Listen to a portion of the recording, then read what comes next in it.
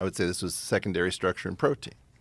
So my claim is that one of the reasons that Rosalind Franklin didn't actually get to the double helix is that she was a really good scientist, and Watson and Crick were not good scientists. She said, look, I can see right through you.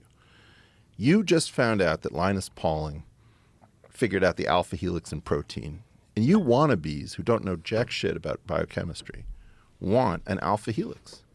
And you want to do nucleic acid as an alpha helix and look based on the X-ray crystallography of the Maltese cross.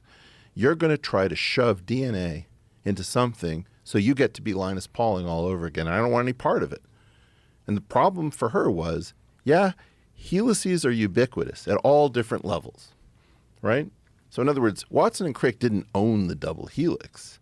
What happened is that a very common structure that's going to come up over and over again, it's going to come up in viruses, where you have helical viruses. You have it in protein. You have it in nucleic acid.